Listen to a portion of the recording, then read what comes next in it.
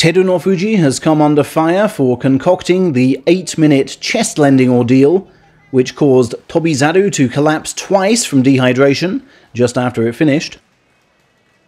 But amid the hysterical tabloid headlines, the broader sumo consensus is that the yokozuna should not be scapegoated.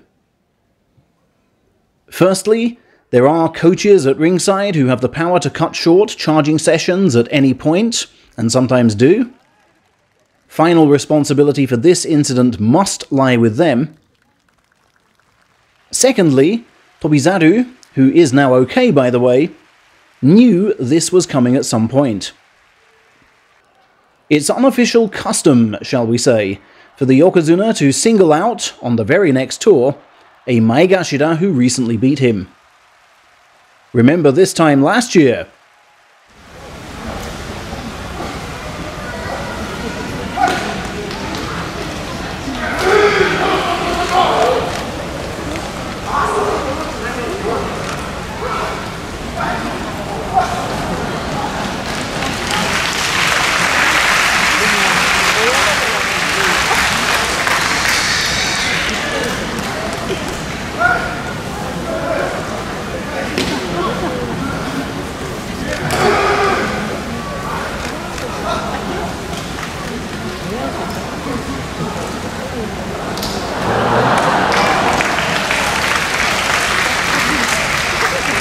Thirdly, these punishing sessions are not out of keeping with the rest of the tour. We've seen some of Takayasu's treatment of Shishi last week. And here, on the very same dohyo, are the last 4 minutes of what Kirishima did to breakout fighter Shonan no Umi.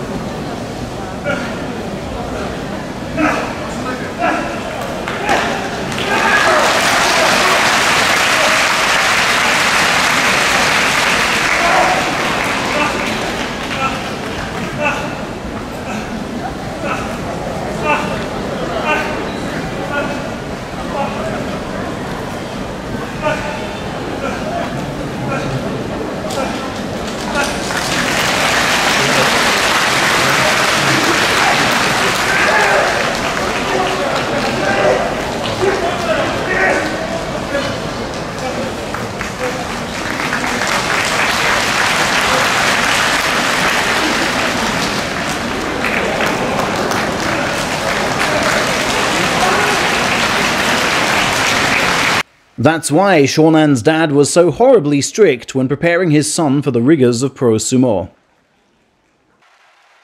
Under Kakuryu's chairmanship, the Wrestlers' Committee voiced concerns over hotter summers, hence the tour no longer takes in older arenas with suspect air conditioning.